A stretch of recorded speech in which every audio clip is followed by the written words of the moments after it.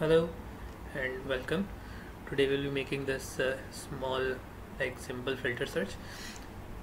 This is like a model from on Figma. We will have some buttons, and when we click a button this will fetch the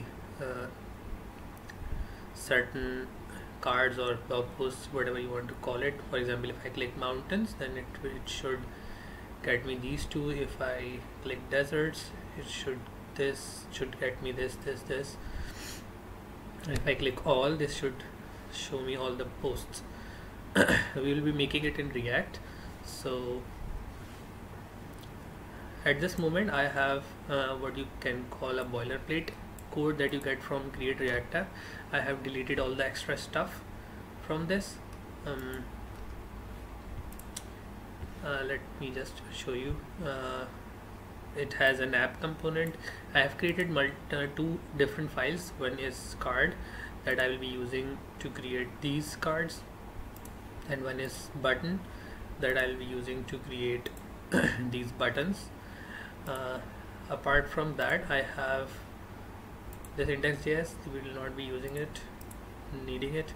So I have this data.js that has some data regarding the each blog post or card, whatever you want to call it. It has an ID, an image URL that I have imported here, and then it has a category that it has title, then it has title, then description, just like this. So it has an image and then it will have title and some description, and the ID and category are used for you can say calculation purposes, nothing different. Then this is index.html, nothing here. Also I just changed the title of the app and deleted a couple of things that were boilerplated from Create React app, so we will not be needing this one also. And I have the very simple CSS, remove the inherent margin and padding and box sizing to border box, and this font family and some things like adding a background and this and this. So at this moment I just have this filter search, and this is like the app dev from the app component. So let's start working. So first of all, this is card and this is button. Okay, so we will be having, let's just create a complete all of these that. For that I will be using all cards.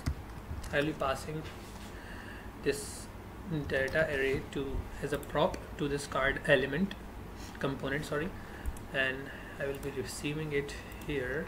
This is all cards, and what we will do now is we will map through all of these and create an array.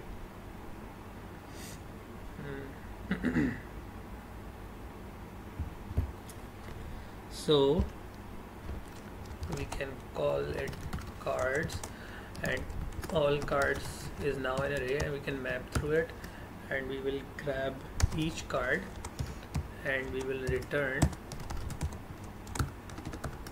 a div that will have a class name of card container. It will have an image that will have a source of card.image, and it will not be a string but will be. So whenever you need to use JavaScript inside the JSX, this is called JSX, not the HTML in React, so you need to use these curly braces. So after that you can use alt or not, whatever you want to. We have another div, we can give it a class name of card details.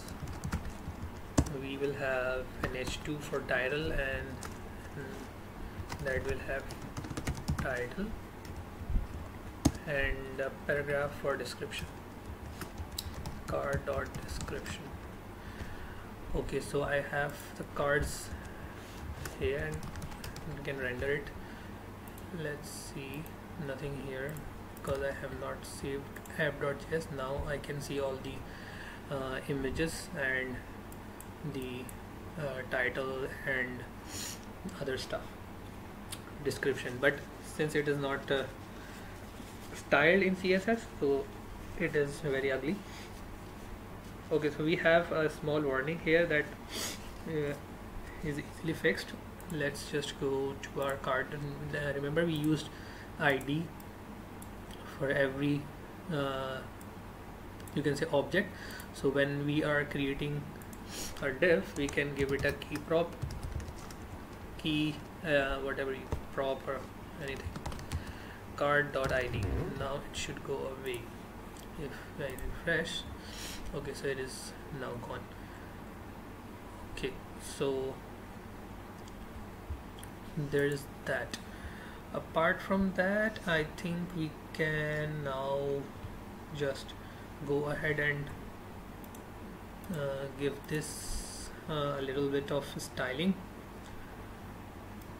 Okay, so let's just give this also a class name of all cards.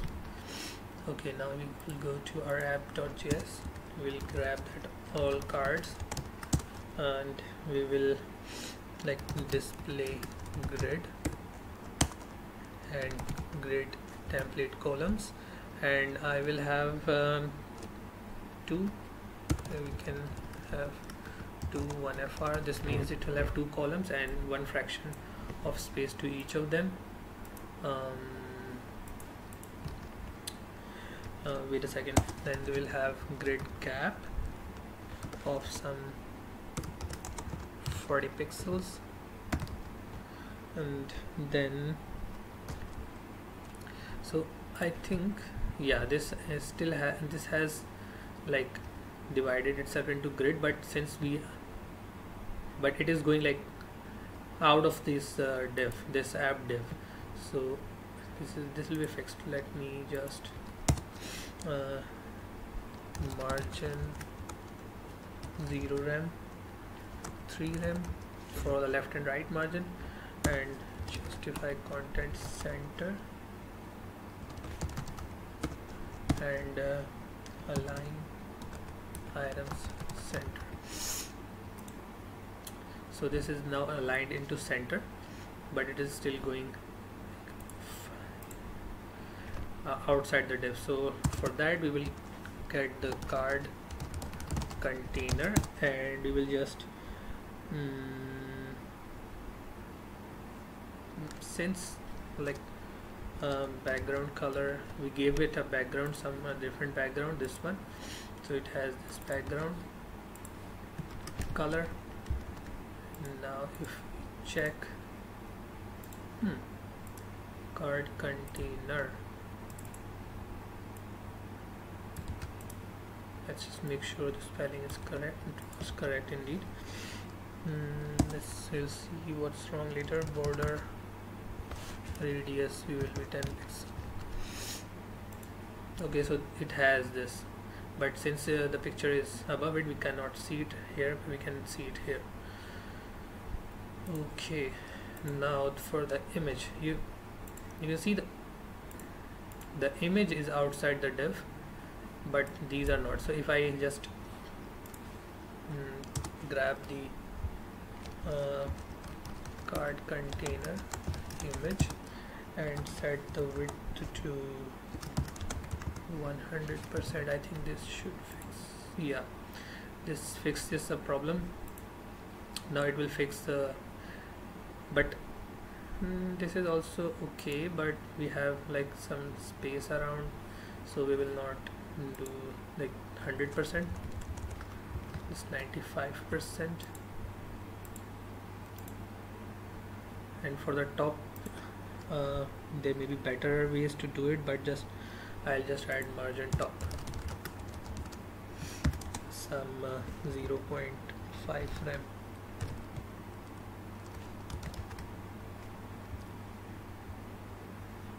Okay, so this now looks like this.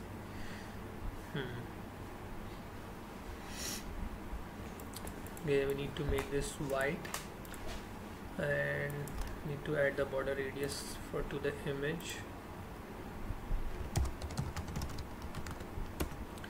Border radius 10 pixels, and then so I wanted to make give it a little bit of effect when we hover it. We can cursor pointer, and now we can add a little bit of hover, and what we can do is transform scale 1.06 or something. So what it will do is we hover it, sorry, this one, it will scale it out, but okay, we need to add the transition property. 0.2s is in out. Still not working. Why? All transition.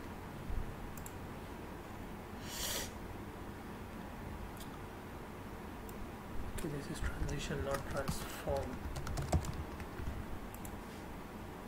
Come on. Okay, now it has some slight here, so we can just decrease this. Oh my god, decrease this to 0.4 m. Much better, I think. Okay, now for the card details, we can change the color to white. This will change the color of both of them to white. Then card details h2, you can font size 18 pixels and margin of 0.7 rem, 0 rem. So this will add some margin to this, and you can add some margin button to this one also.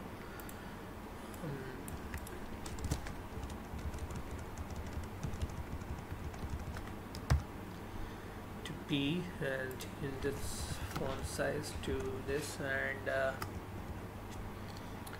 this will not have margin on both sides but only on the bottom. Margin bottom, still already looks much better now. I'm not sure if this also has a font family of Verdana. Let's just check.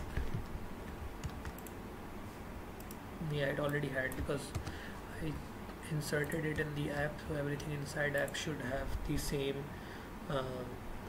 thing. So I think we are pretty much done with the cards or blog posts, whatever you want to call it.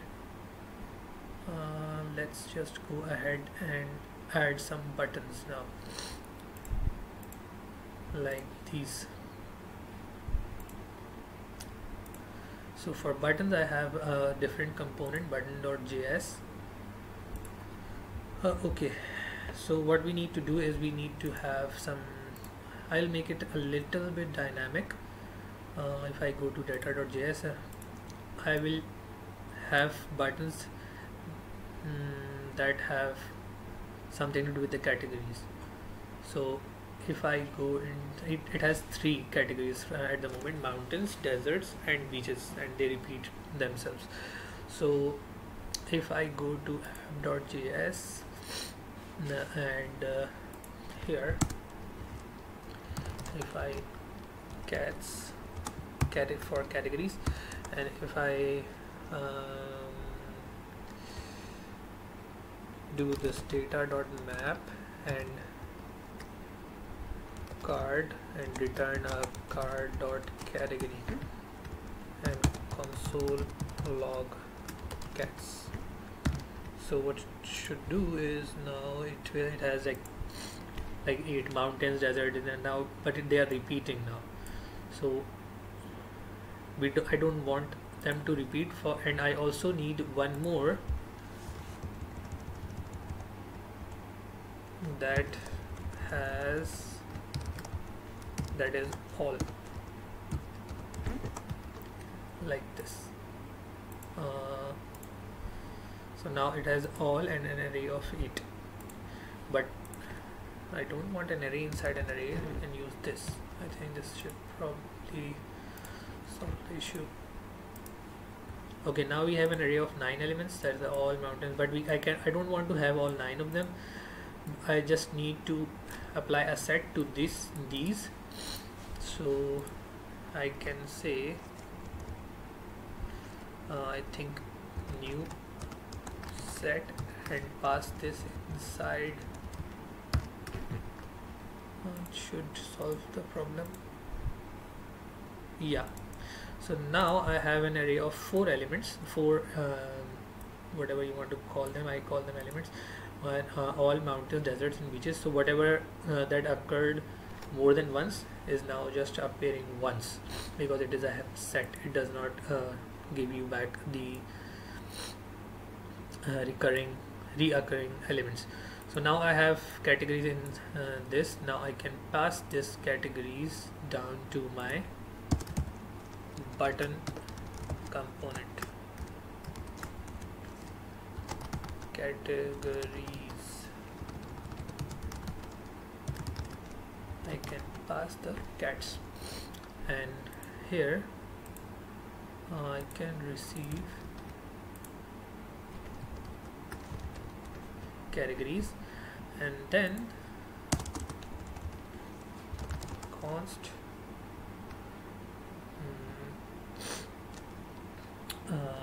all buttons, or simply buttons since I don't have, and I can go through categories dot map category. For each category I will return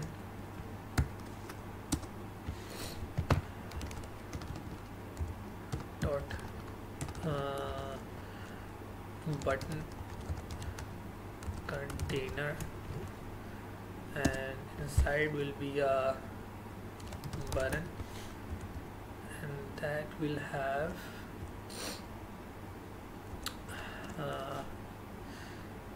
okay, that will have here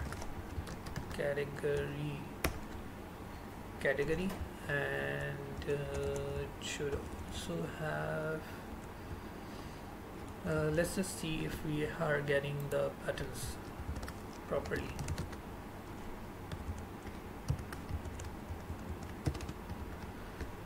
It should not enter the buttons. Where is, okay, I added them in at the bottom. app.js. Let's just put this here. We have all the buttons. We'll add the CSS later. For now, let's just do another thing. Let's just get rid of this console log. Now whenever we click a button, we want to get the this is the card. Okay, whenever we click a button, we want to check which button is clicked. So for example, we can handle click.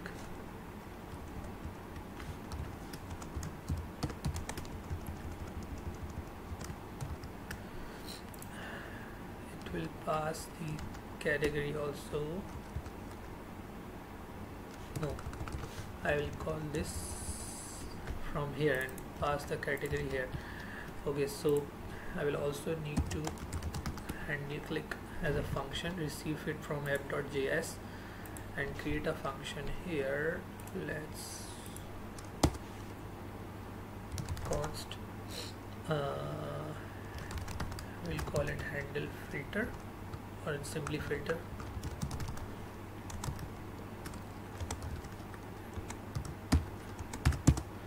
and let's just console.log whatever we are receiving here.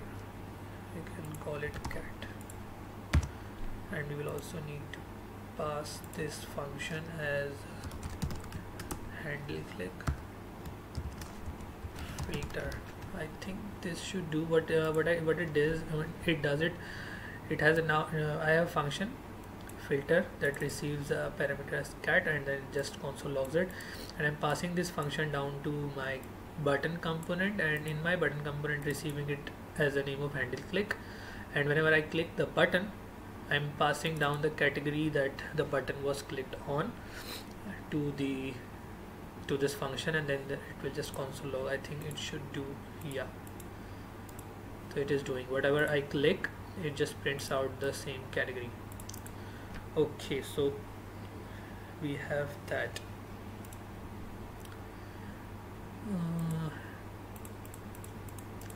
After that, what we can do is we will have to import what we call useState. Okay, so const and cards. Do I have the cards anywhere else? No. Set cards, and it will have set useState. It is a useState, and the initial value of cards will be data. Okay, so after that,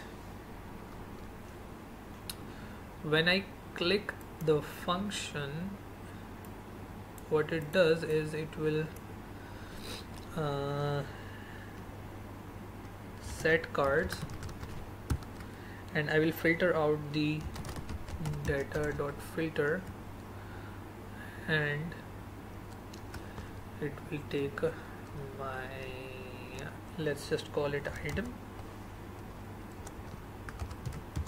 and if item dot category is equal to cat, it should return this. Otherwise, and here it should also be cards now. So basically whenever we click something, it will bring the that here, and then let's do this filtering. Yeah, it is properly doing that.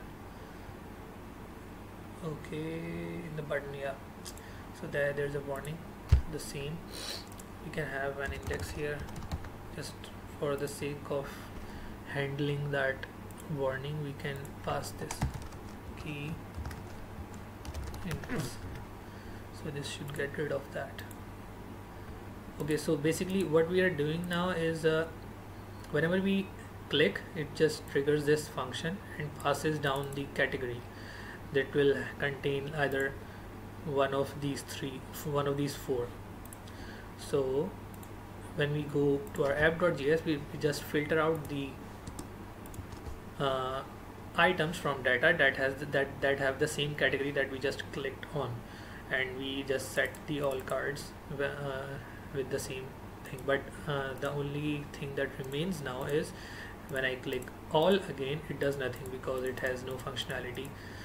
According to this one, there is no category in the data with all. So we can just simply test if cat equal to all.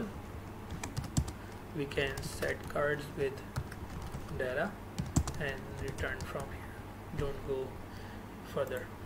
So now if I call, it is bringing all the stuff back. So I think that's what this video was about. So if you want to stay longer, you can, to check the CSS of these buttons a little bit. So let's now make these buttons a little bit more not ugly. Okay, so what did I name I can just name these all buttons or something.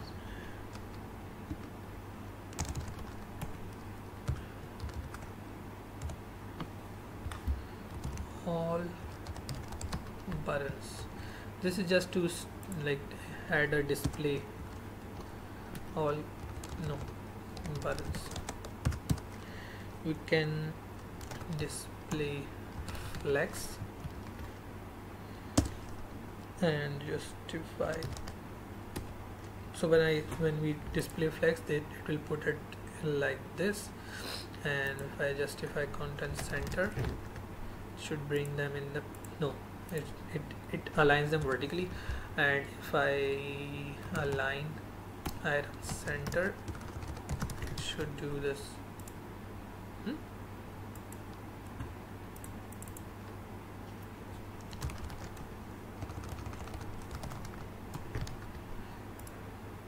Okay, the space between, sorry, this is the space between, from it will push them all the way there. Now if I add some margin like 2 rem, and do I need, yeah, so it will push them a little bit farther from both sides and add some margin to top and bottom. Okay, so after that we can go ahead and grab the button itself, and first of all we will add some padding to make them a little bit bigger, since they are just of the same size of the text right now. Now if we add some padding, this will make them a little bit bigger. Okay, and after that we can add the background color of what we had here. So I will not add it like this, I will add it like this one and add some RGB to it. I'll show you why later. RGBA, and it is 0, 32 and 63 was it, and 100% at that. Okay, and after that we will have border none, color white,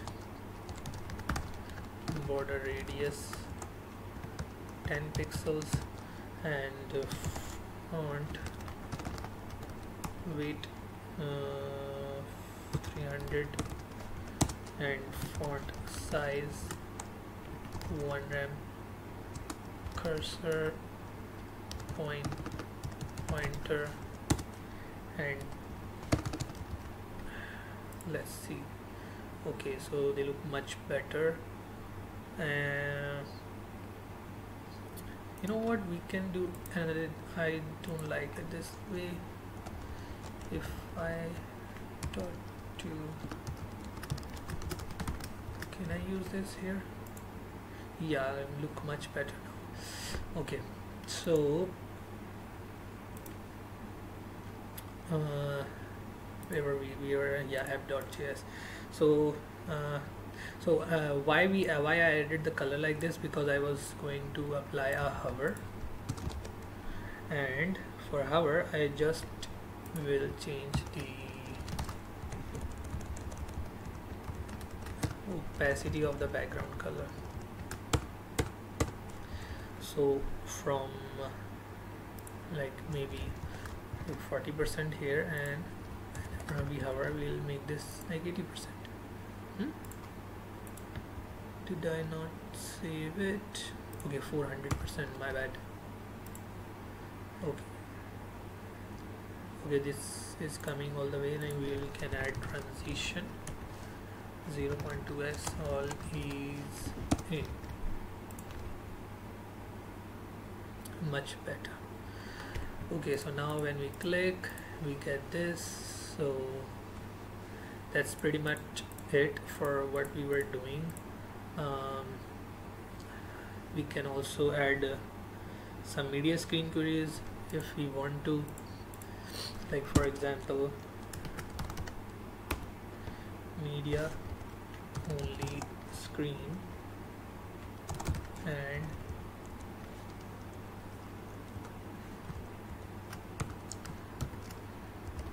max width 1045 pixels. What we can do is now we can get them like change the number of columns in the grid or stuff like that. Let's just grab the all cards for now, and let's just make this 3, and yeah, as I just change it to, you can see the size of the screen here. When it crosses 1045 pixels, it just changes to 2 columns. You can see, so it is a little bit responsive. I don't know why buttons are not responding the same way. So what else? We don't need to display grid again. Grid gap, we can like leave this for now. We don't need all these. So what else we can do is we can also decrease the font size of different stuff, like H2 and P here, with or maybe increase, because the size is increasing, and this to like 14. We don't need to change this stuff. Whatever we don't need to change, we don't have to mention it here. And we can change the app margin also, 5 rem. Okay, so this is like a small interactiveness of the screen. If you decrease it, what is too small, 14 pixels. Okay, now it's, you can say, and we can even go further and like make this some like 600 or 400, 700 or 800. Like we can go 850 and 1 symbol. We can also change the grid gap this time to something like, we had it 25 pixels, and we can also increase this to 36 because it will have more space now, like this one. So now it has 3 columns, and we decrease it to 1045 pixels, it has 2, and decrease it further, it has only 1. So that way, if you go to mobile, it has like this bigger screen. It will have like this. I don't know why the buttons are not working the same way. I think that is pretty much it for this video. I hope I was able to propagate some knowledge. Thank you. Goodbye.